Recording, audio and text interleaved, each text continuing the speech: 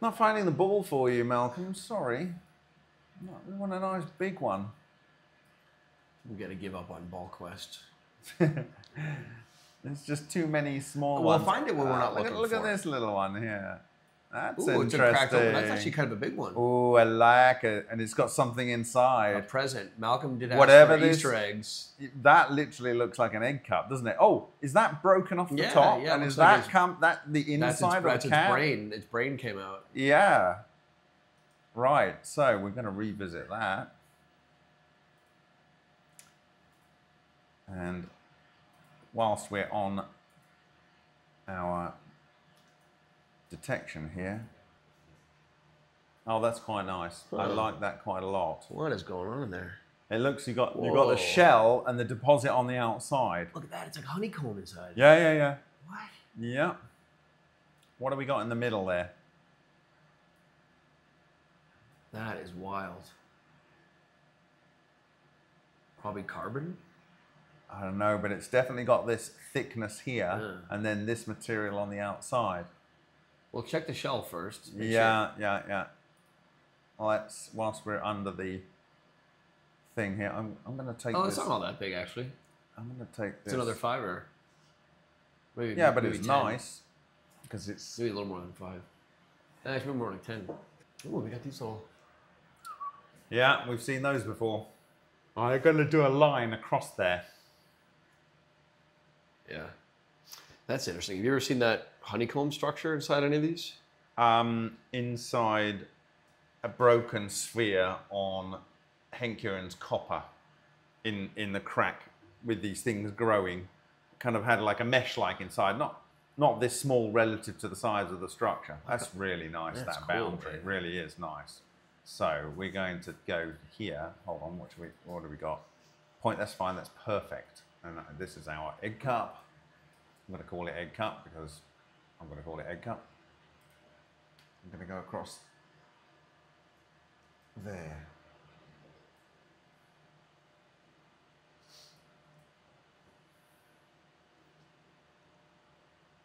Yeah, it's the iron at the start. Yeah. Iron and oxygen.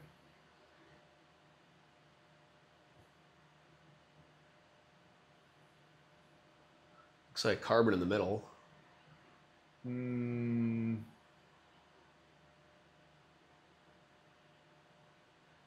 Yes, it does look like carbon. It's like a carbon sphere and it's dropping down. The oxygen's coming up, the iron's coming up. So actually it's a carbon sphere with iron on the outside. This is interesting. Or, I mean, is it possible that you're generally getting carbon on both the outside and the inside of the iron? No, the carbon drops down to nearly very low here, and as we're going in this direction. Right. But I'm the, saying the iron is coming up, the oxygen is coming up. Right. So, and the sulfur's coming up on the outside because we're hitting this calcium sulfide, and there's the calcium coming up, right? So this is calcium sulfate, gypsum. We have carbon sphere, and then on the outside we have this iron oxygen. But when you've seen other cracked spheres, do you ever find carbon inside them? Well, the carbon comes from the inside, doesn't it? You've seen plumes of carbon coming from the outside. Right. So this actually could be an iron sphere forming, right? With its carbon in a shell. Look, you can see as we go along there. Here's your ratios. So from on the inside, there's still iron there. So if we go by atomic concentration on the inside, carbon and oxygen represents almost all of it. It's like 50, what? Oh dear. 50, 60, 70, 86%. And then 12% iron and 1% calcium and almost nothing else. And as we go along there, we're in the middle here of our section here. And there's no praseodymium there, is there? That's going to be chromium. Okay, so here in the middle of this, still very 80, nearly 90% carbon and oxygen with very little. There's calcium there. As we come along here, as soon as you hit that lip, though, get to that boundary there. They're still pretty low, honestly, for iron. Yeah, but then the iron is flipping over to be 14% That's and still, oxygen. That's still fairly low, though. But look at all those other elements there. Yeah, If they've those got are- the if sulfur, the silicon, and look. But though when you put it on the weight, though, the Yeah. iron here and the iron Yeah. and the oxygen now is Yep. 85%, Yep. right? Whereas over here, the carbon and oxygen is 67, 68%. Yep. So this could be a very important story. I want to. Yeah. What's going on with that? You want to see what's in the I middle, want to see don't the you? brain. You want the outside? That look no the well it looks This like bit in the middle. It looks like half This bit its in the brain middle. spilled out and half of it's left. Right. Well, it's going to be difficult. Oh, this interestingly will be the inside shell, won't it? It's the inside. It's of the inside. iron bit. It's the iron bit, isn't it? Yeah. So we can get a better map from that, maybe, of a specific point map. I'm going to stop that because I think that's told us the story already. And then we're going to look at this. Yep. And that is a very high Yeah, iron-oxygen clean. ratio. Look at that. So by iron, 23, so on. The residual carbon, yeah. So in this case, in a plasma, where you've got carbon as the major fuel, you're getting your hollow sphere. So what is this material in the middle? Look, calcium there, silicon, these are the classic elements. The ball lightning signature is calcium, silicon, and iron. And then obviously nitrogen and oxygen, because you've got those in the air. Yeah. And obviously carbon, but anyway. So that's that. Let's have a look on the inside there. Yeah. If we can get any photons in there, or X-rays in Mostly there. carbon, I'm guessing. Yeah, I should imagine so. Yeah. So it's 75, 76%, 77%. Oh, hold on, that's more. But look, you've got phosphorus in there, and sulfur, chlorine. Look, here's your synthesized elements from the inside. That is it. That is it, man. Wait, yeah, is that the whole profile? These are all the elements you what get is- synthesized here. What the? Yeah. You're literally seeing the spectrum of the stellar synthesis coming from the content of the inside of this sphere. And then Freaking brilliant. calcium in there? Yeah, calcium. Strong peak of calcium. This is potassium. It's not come in yet.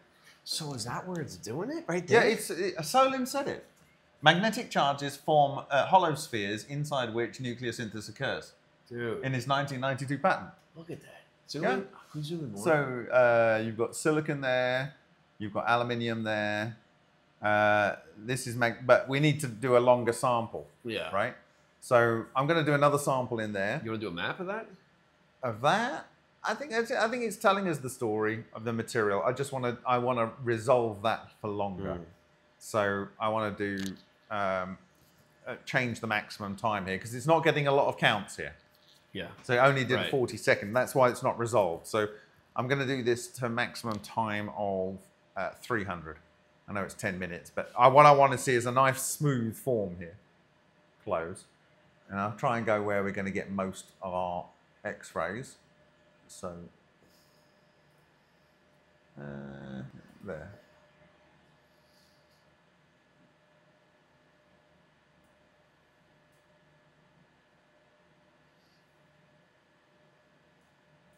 It's getting even less peaks, but they're starting to resolve, you see. Yeah. That's it. Solin was right. Hollow spheres in which nuclear reactions occur. So we got a hollow sun, potentially.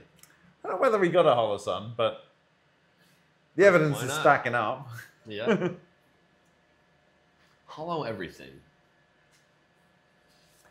So definitely got silicon in there, include. Definitely got aluminium in there, include.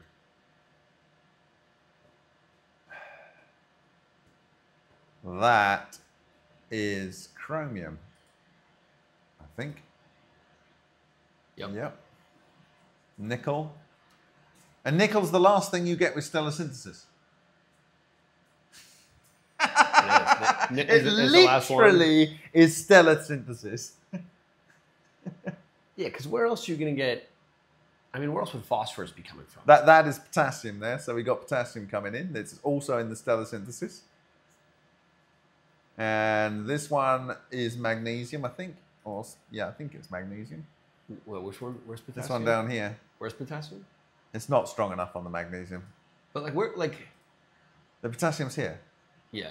But I'm going to leave it to resolve. It can't get a lot of electron beams in there. Look, we've only got 1,000 counts.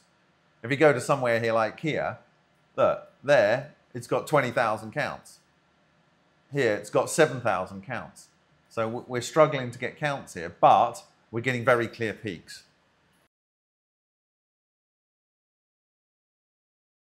The time has cleared up that data beautifully. Look at that. What a lovely thing. Now, what is that peak there? That is the sodium peak. Yeah, that's our missing. Is it?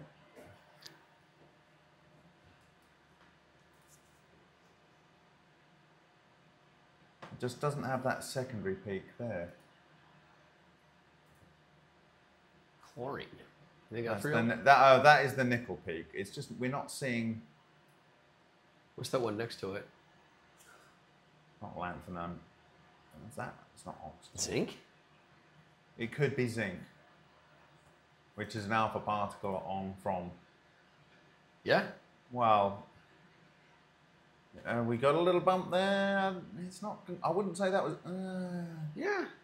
If it is, it's extremely small. Yeah. 409. But that is the alpha on from nickel.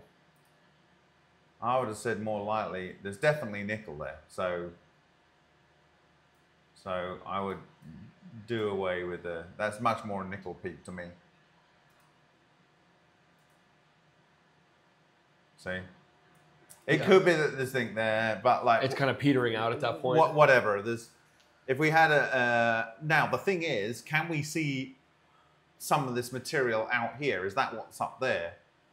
I don't know, but like this for me is absolutely what if beautiful. maybe it dumped half of its payload up Obviously, there. carbon and oxygen are the most thing there. We got the iron, but the rest of this, it's stellar synthesis. Now, you could say it's all detritus. Yes, you could. It's definitely not.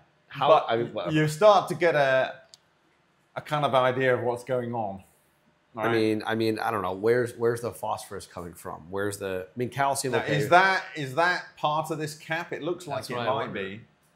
Or is that the inside? Let's see what this material is compared to this material. Probably more likely to be iron. It's a totally blended material of stuff, but it is a kind of rounded bit. Let's find out what it is, right? Yeah. We'll go plus, and we'll go like so. What is this? It's silicon. Silicon dioxide.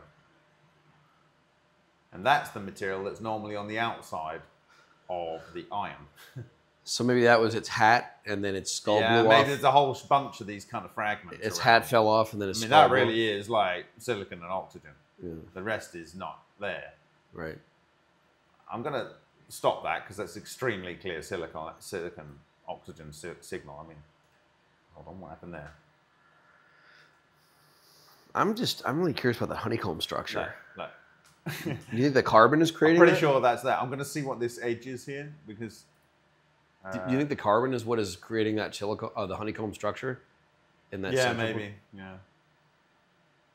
Yeah, this is slightly different. It's not. I mean, that is like pure silicon and oxygen there. Yeah.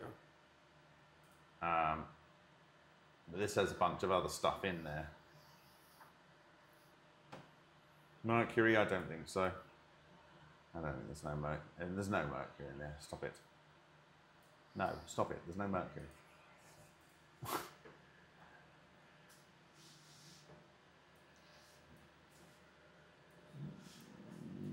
Definitely looks like there's aluminium. I'll give you the aluminium. Often aluminium comes with silicon. Okay, all right. Stop that. Can you zoom in any further to that honeycomb, or is that maxed out there? Well, yeah, we're not going to see. We're at 3 microns here. We can have Get a in look. there. Get in there. It wants to be a 6 or it's. It's a regular array, isn't it? It's packing. Yeah. I wonder if there's a difference between the rim of it and then the interior. You want to run a line across? Well, I think that. No. Point. No. we got a lot of other things to look at. And that's fine. But that's this how cool is that? Tight. Yeah. That's killer. Because there's not much point looking at it at higher res.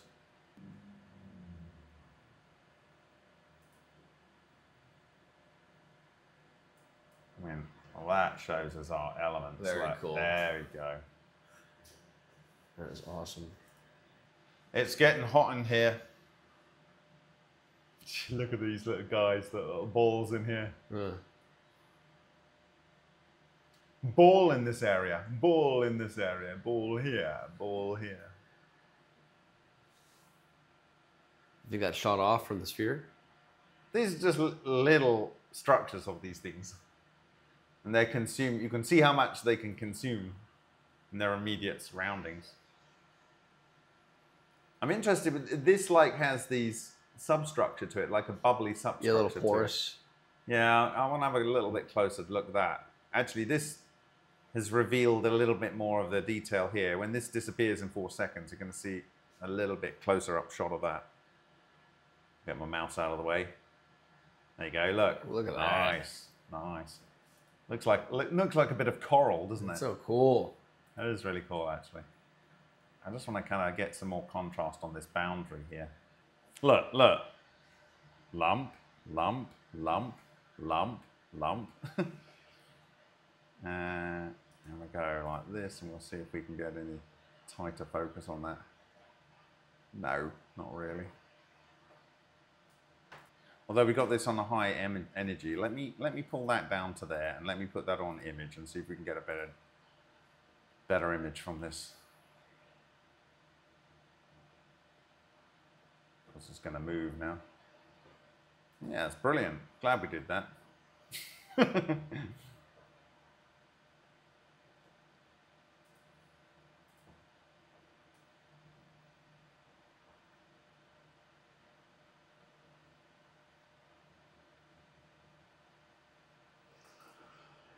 I don't know, that's helping a little bit. You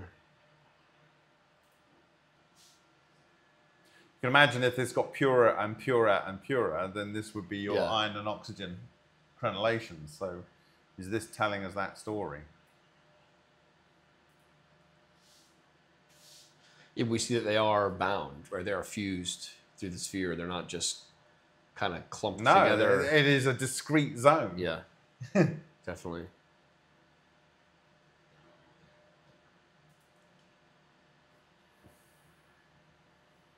Very cool. That's very cool. Really nice, unexpected win there.